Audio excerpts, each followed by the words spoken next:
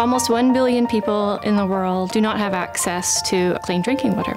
Without clean water, girls don't go to school. Women have to walk all day to get water. There's no chance for agriculture. There can be no health clinic. Without clean water, there is no prosperity for a community. Water is the beginning and the foundation of anything and everything. Well Aware is a nonprofit organization that is providing sustainable, clean water systems in East Africa. When we go into new communities, we do see that there's also incredible need for education intervention or agricultural training, gender equality education. But we know that none of that can be done until there is a source of clean water available in the community. Innovation is very important to the work that we do. We have our finger on the pulse of technology. Oftentimes electricity isn't even available, and solar is the cheapest to install and then is almost maintenance-free and is completely cost-free for the community. We see disease rates drop like almost overnight once we have clean water in a community. So that's the reward. Being a mother of Invention, it's a huge honor for me, and I get really excited when I get to be a part of something that will help us spread awareness.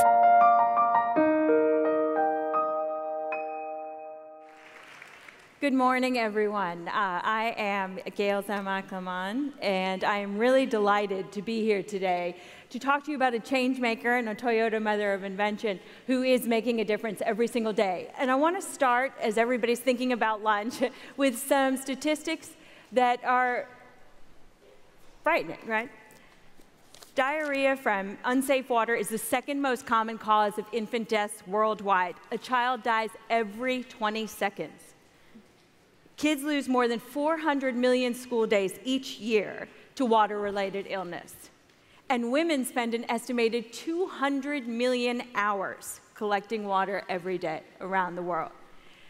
So our next guest, and the person whom I have the privilege of having a conversation, is really putting her actions where these words and these numbers are.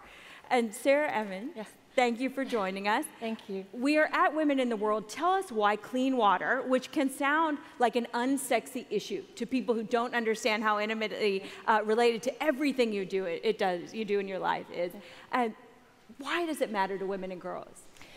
It matters to women and girls the most. And I know it's a difficult perspective for us to understand here because it's so readily available to us. We walk out of bed and we turn on the faucet and there's the water.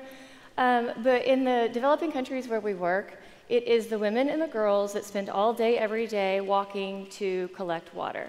They're also subjected to violence when they're out in the field all day, walking back and forth. And so when we're able to provide a sustainable, clean water source in these communities, then the girls are going to school, right. The women are creating commerce, and they're being able to spend more time with their families and support their kids. It's not just water, it's business, it's education, it's the whole chain of girls' lives. The ripple effect. Yeah. So anything that we feel called to help in these areas, be it education or agriculture, gender equality, it all has to start with a source of clean water. Otherwise, hours of your day are spent going to get water or figuring out, sometimes you miss your school lessons because of it. That's true, and most times too, in these areas, even if they have the water, it's going to be contaminated. Right. And the disease rates are just so high. Right. And girls too, once they have hit puberty, then if there's no water at the school, then they can't go to school. You miss a week of school out of a month, then you're not keeping up and you don't get to go to school. So we're seeing in these communities that once we have water that's close to a school, girls are going to the 8th grade for the first time ever. Right. In this right. area. So it's not just about clean water, it's about having your future much more accessible and actually being able to control it. We're changing these communities for generations to come. Yeah. So when we talk about this, Well Aware does this work, and a lot of people say, oh yeah, there's one more foreigner going in with an NGO, so one more do-gooder who's going to come talk to us. But I think what really struck me about you is this quote, which said, they know better than we do what they need. It's not an unsolvable problem. The communities have potential and their own solutions for success if just given a few resources. Yeah. Is that how you see your work? I do, and I think that there is a big problem with a lot of international aid, and I don't often get the opportunity to distinguish our work, so thank you for that question. We start with a huge respect for our communities as soon as we go into an area. And that means immediately in our first communications, we're just in inquiry mode. So we're asking questions. We want to know what their plans for development are, what their history is with attempts at agriculture, because they know what they need, and we just need to hear it. And then we get to plug in anything that they lack and not anything that they don't. And so I think that's a big part of how we've been so sustainable. Yeah. Well, and your own story of how you came to Wellware and to creating this organization that helps communities put wells in and sustain those wells after your work is done. You know, you were a corporate lawyer, kind of looking for a mission in life in some ways, right? And then you came across the need for this. What do you do when family members say you are totally crazy? You have given up your house, you've given up your car, you sold your car to subsidize your organization, you're going to Kenya to help people. What are you thinking? You know, you have this nice job in a 401k back here in Austin. Why are you doing this? And a house, I had a house. And a house, yes, I don't want to forget that. Yeah, my family thought I was off my rocker in the beginning.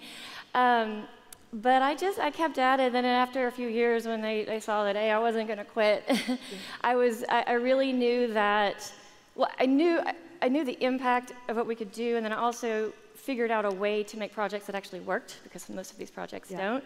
And they started to see what was happening, and now they're just incredibly supportive. Yeah. They're saintly, actually, yeah. And your work as a mom, do you think that influences your work with Wellware? Yeah, absolutely. And you have one daughter who's 5. I do. I'm a single mom, and so she and I are a really amazing team. And she was not yet born when I started doing this work. And I remember when she was just an infant, and I was breastfeeding, and my team was in the field.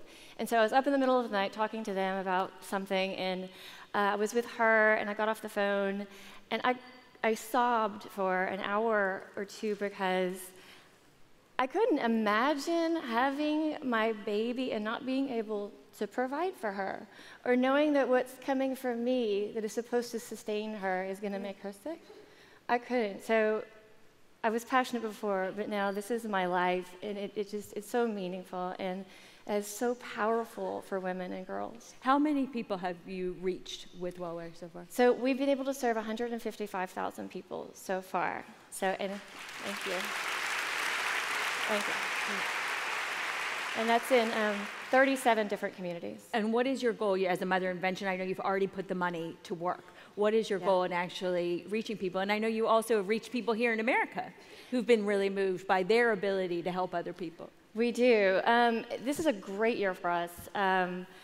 We are moving into some new countries this year, and we're also developing some technology in the field to help further empower our community members to be able to troubleshoot any issues that they have with their water system on their own. We do empower people here, and we accidentally came upon this fundraiser right before we even did our first water well, and it's called the Shower Strike. Yeah. And for those of you who write in your home or work at home and sometimes forget to shower for a day or 2 or 3, now you can do it for a good cause. Yeah, it's true. We say, you know, if you never thought you could make a big impact from your couch, we're about to blow your mind. Yeah, so it was an accident at first because I worked from home and I didn't shower. And everybody said, let's go. I won't say I know that personally. But in the first year, in 2009, it was a success. And now we do it every year in April. It's coming up in 2 weeks. And we have companies and, you know, just lawyers and school children, groups of school children who participate in this online fundraising campaign. And they tell us that it helps them connect with this cause in a gentle and even a fun way, and they can make a big impact. And through Wellware, every $10 provides clean water to somebody for decades. So every $10 that anybody raises, they know that they've changed somebody's life. So if you don't shower, you're bringing clean water to other people. It's true. Right? Yeah. I mean, that's the whole idea behind the fundraiser. Right? It is, yeah, and it's showerstrike.org if anybody's interested in joining us. So go to showerstrike.org. We can all be lazy for a good cause, too. And I just want to say thank you, because I think at this moment, we're all wondering, how can small things that we do each day make a big difference? Yeah. And I think you've given us one more way to make a difference through our daily actions and to spread some kindness and some, real change for the better. So Sarah, Evan, thank you so much for joining us, and thanks to all of you. Thank you so much for listening to me.